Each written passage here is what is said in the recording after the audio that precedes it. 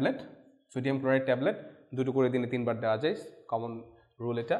যদি তার ইউভলিমিক হাইপোনেট্রিমিয়া হয়, তার মানে তার বডিতে ভলিউম নর্মাল আছে, আমাকে এক্সট্রা ভলিউম দেওয়ার কোনো দরকার নাই, সিম্পলি আমি তার ফ্লুইড রেস্ট্রিকশন করব। সে দিনে যে পরিমাণ ফ্লুইড খাচ্ছে সেটার অ্যামাউন্ট আমরা কমিয়ে দেব।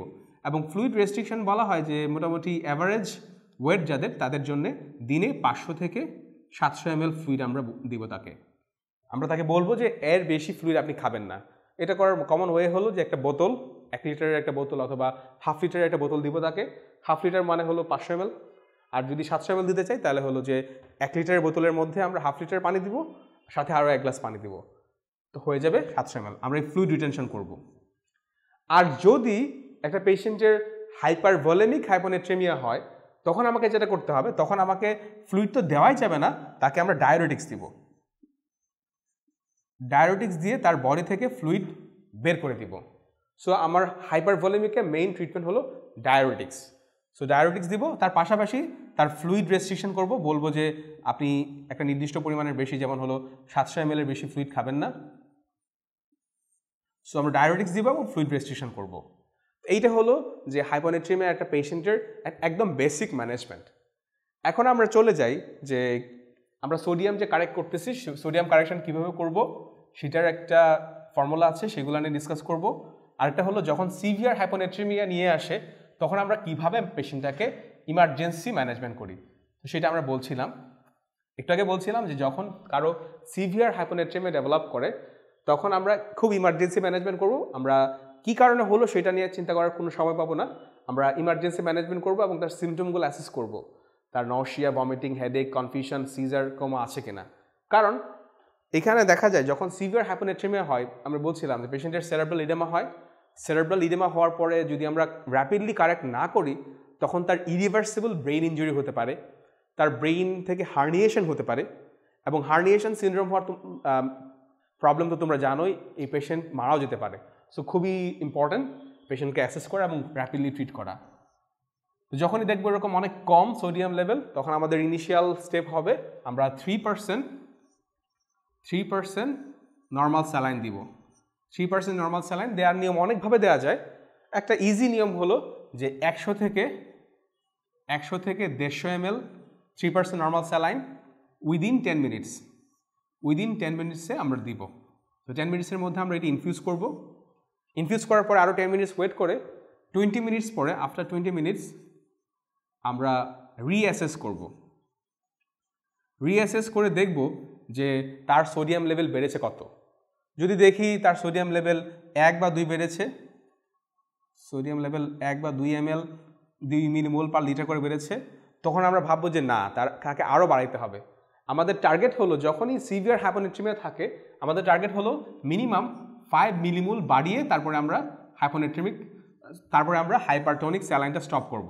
So minimum 5 millimole per litre বাড়ানোর আগ পর্যন্ত কিন্তু আমরা হাইপারটোনিক স্যালাইন বা hyper osmolar sodium chloride solution, এটাকে আমরা স্টপ করব না, মিনিমাম 5 মিলিমোল বাড়তে হবে।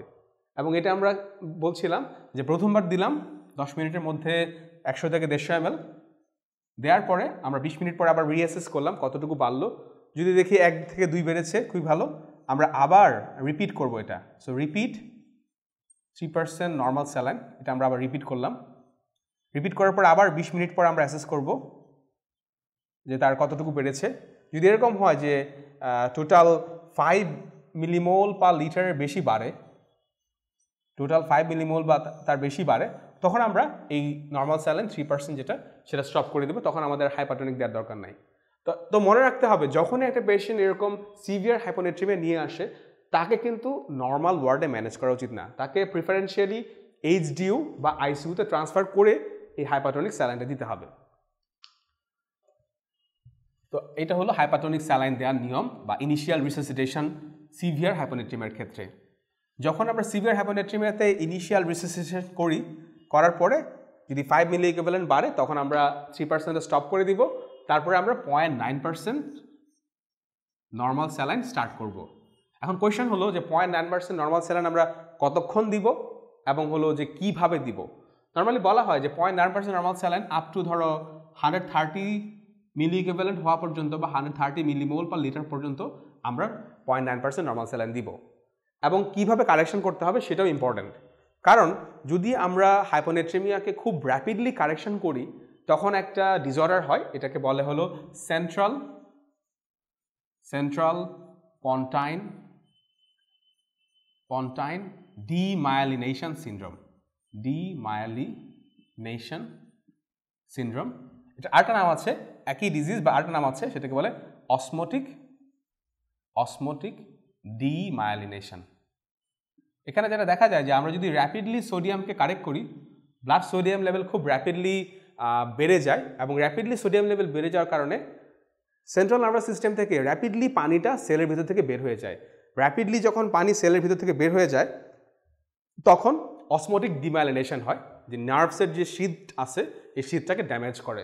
স্পেশালি পন্টাইন রিজিয়নে যে নার্ভ শীট আছে সেই শীটটা খুব র্যাপিডলি ড্যামেজ হয়, এবং যখন এরকম ডিমায়েলিনেশন হয় পন্টাইন রিজিয়নে তখন দেখা যায় পেশেন্টগুলো নর্মালি কোয়াড্রিপ্যারেসিস নিয়ে প্রেজেন্ট করে, কোয়াড্রিপ্যারেসিস অথবা প্লেজিয়া নিয়ে ডেভেলপ করে। সো আমাদেরকে সোডিয়াম কারেকশন করতে হবে, কিন্তু ওভার কারেক্ট করা যাবে না। আমাদেরকে খুব জুডিশিয়াসলি নর্মাল স্যালাইন এবং 3% নর্মাল স্যালাইন ইউজ করতে হবে। এই কারণে আমাদেরকে জানতে হবে যে প্রতি ঘন্টায় অ্যাকচুয়ালি আমরা কতটুকু করে কারেকশন করব। স্পেশালি ইমার্জেন্সি রিসিসিটেশন করার পরে আমরা প্রতি ঘন্টায় কতটুকু করে কারেক্ট করব।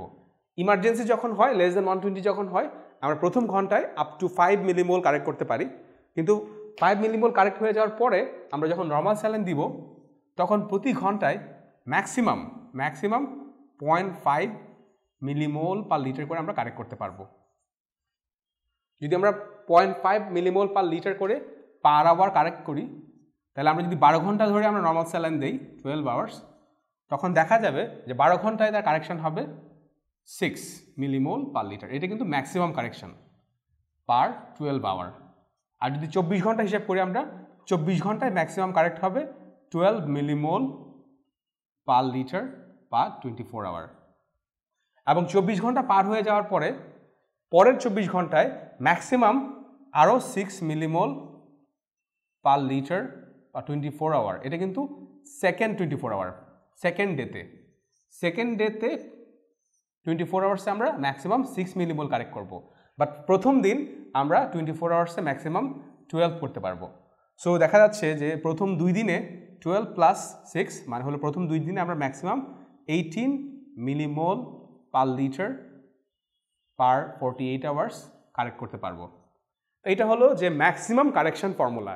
এর বেশি রেটে আমরা যদি কালেক্ট করি তাহলে কিন্তু পেশেন্টের, আমি যেটা বললাম, যে অসমোটিক ডিমায়েলিনেশন সিনড্রোম হবে। সো আমরা এর বেশি রেটে কখনোই কারেক্ট করবো না। বেটার হলো যে 0.5-এ স্টিক করা, অথবা আমরা চাইলে 0.4 বা 0.3 করেও কারেকশন করতে পারি। এখন যদি পেশেন্টটা আইসিইউতে থাকে বা এইচডিইউতে থাকে তাহলে 0.5 করে কারেক্ট করলে কোনো সমস্যা হয় না, কারণ আমরা রেগুলারলি মনিটর করি। কিন্তু যদি নর্মাল ওয়ার্ডে থাকে তখন আমরা 0.4 বা 0.3 করে কারেক্ট করতে পারি। নেক্সট আসে যে কারেকশন আমরা যে করব কতটুকু করে সোডিয়াম ক্লোরাইড অথবা নর্মাল স্যালাইন দিতে হবে। এটার একটা ফর্মুলা আছে, খুবই ইজি একটা ফর্মুলা। আমরা ধরে নেই আমরা একটা পেশেন্টের সোডিয়াম বাড়াতে যাচ্ছি 0.5 মিলিমোল করে, 0.5 millimole per litre per hour করে বাড়াতে যাচ্ছি। তাহলে আমাদের জানতে হবে যে তাকে কী পরিমাণ আমরা নর্মাল স্যালাইন দিব। তো এখানে আমরা ধরে নিই আমাদের কাছে একটা পেশেন্ট আসলো 80 কেজি, একজন 80 কেজি মেল পেশেন্ট আসলো, তাকে আমরা কী পরিমাণ সোডিয়াম দিতে হবে বা কী পরিমাণ ফ্লুইড দিতে হবে প্রতি ঘন্টায় আমরা সেটা হিসেব করি। 80 কেজি মেল যেহেতু, তাহলে তার বডিতে টোটাল বডি ওয়াটার কন্টেন্ট আমরা হিসাব করি। তার টোটাল বডিতে 60%ই হলো ওয়াটার, তাহলে 80 ইন্টু 0.60, এটা হলো তার বডিতে ওয়াটার কন্টেন্ট। এখানে কত আসে 48, তাহলে তার বডিতে 48 লিটার পানি আছে। এখন এই 48 লিটার পানিতে আমি যদি 0.5 মিলিমোল সোডিয়াম দিতে চাই তাহলে আমাকে কত সোডিয়াম দিতে হবে? তাহলে 48কে আমি যদি 0.5 দিয়ে গুণ করে দিই কত আসে 24।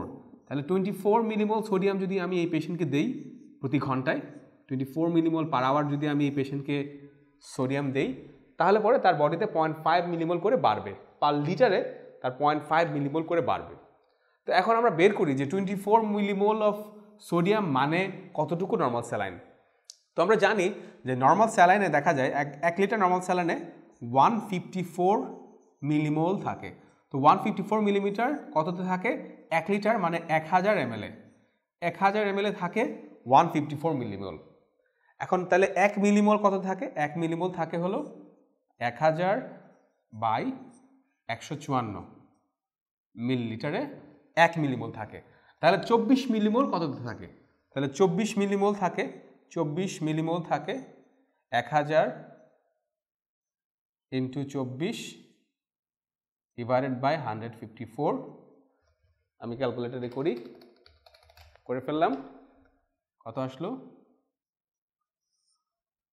এখানে আসলো 24,000/154 কত আসলো? 155 মিলিলিটার। তাহলে তার কত দেওয়া লাগবে? 155 মিলিলিটার কি দিব আমরা? Normal saline. এখানে যেহেতু 1000 মিলিলিটার নর্মাল স্যালাইন দিচ্ছিলাম, নর্মাল স্যালাইন মানে 0.9%, কারণ 0.9% বলেই এখানে নর্মাল স্যালাইনের মধ্যে 154 মিলিমোল সোডিয়াম থাকে। তাহলে আমরা একটা 80 কেজি পেশেন্টের যদি আমরা 0.5 মিলিমোল পার লিটার বা আরও বাড়াতে চাই, তাহলে তাকে প্রতি ঘন্টায় পার আওয়ারে 155 মিলিলিটার 0.9% নর্মাল স্যালাইন দিতে হবে। তো এই হলো খুবই একটা ইম্পর্টেন্ট ফর্মুলা। তোমরা যে কোনো পেশেন্টের ক্ষেত্রে এটা এভাবে আস্তে আস্তে স্টেপ বাই স্টেপ ব্রেকডাউন করে বের করতে পারবে। এখানে একটা জিনিস মনে রাখতে হবে, যেটা সবচেয়ে ইম্পর্টেন্ট, সেটা হলো একটা নর্মাল স্যালাইনের ব্যাগের মধ্যে 154 মিলিমোল পার লিটার সোডিয়াম থাকে। তার মানে 1000 ml 154 মিলিমোল থাকে। এই ইনফরমেশন যদি মনে থাকে তাহলে বাকিগুলো ক্যালকুলেট করা ইজি।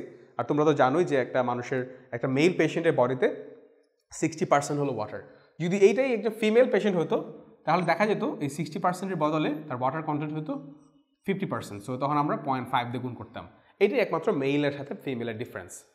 আর তোমাদের তো মনে আছে যে প্রতিদিন আমরা ম্যাক্সিমাম একটা পেশেন্টের প্রতিদিন 10 থেকে 12 মিলিমোলের বেশি আমরা সোডিয়াম বাড়াবো না। তাহলে প্রতিদিন ম্যাক্সিমাম কারেকশন হলো 10 থেকে 12 মিলিমোল পার 24 আওয়ার্স। তার মানে 0.5 মিলিমোল পাওয়ার আওয়ার করে ইনক্রিমেন্ট, কিন্তু এটা কিন্তু ম্যাক্সিমাম ইনক্রিমেন্ট। এর বেশি কিন্তু সোডিয়াম দেওয়া যাবে না। তো এটা আমরা যে বের করলাম এটা হলো আমাদের ম্যাক্সিমাম ডোজ। আমরা চাইলে একটু কম দিতে পারি। এই মোটামুটি আজকে আমাদের ভিডিও। তোমাদেরকে সবাইকে ধন্যবাদ আমাদের ভিডিও দেখার জন্য। তোমাদের এই বিষয়ে যদি কোনো কিছু জানার থাকে তাহলে আমাদের ভিডিওর নিচে লিঙ্ক দেওয়া আছে, কমেন্ট করবে ওখানে। ধন্যবাদ।